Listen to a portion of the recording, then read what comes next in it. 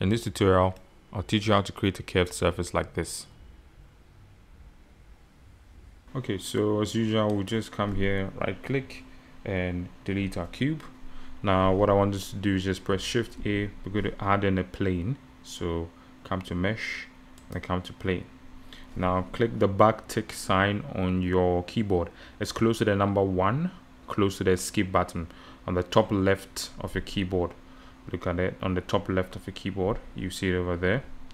So yeah, we have this plane. Let's go to edit mode, come to object mode, edit.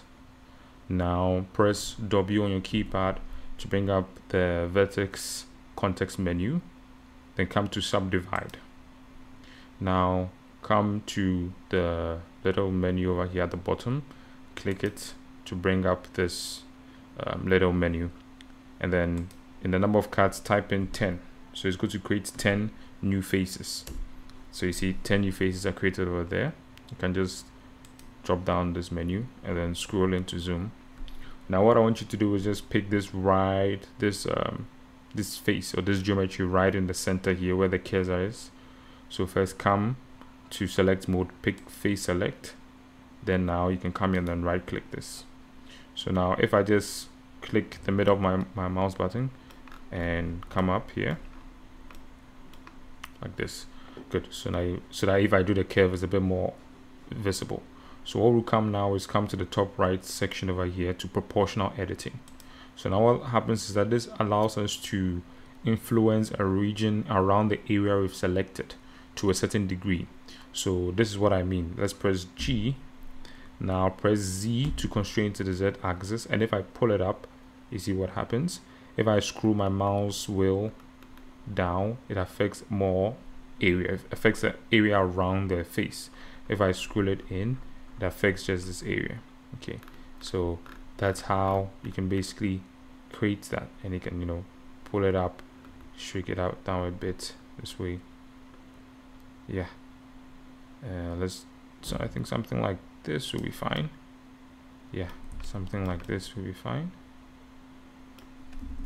Yeah, all right, I think that works.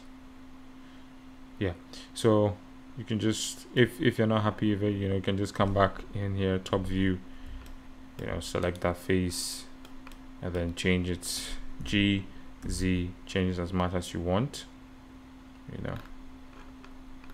Yeah, so that's basically it. That's how you create a surface. One last thing, come back to object mode here. You can still do it.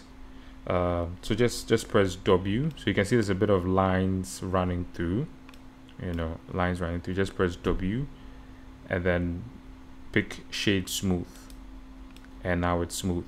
It has this smooth finish to it. If you also want to rotate, you can just right click it, press R to bring up rotate, press X to constrain it to the X axis. You can type in 90, and now it's sort of standing this way. All right, now what you can also do is, with still in object mode selected, with the whole thing selected, whole object selected, press S and then Y.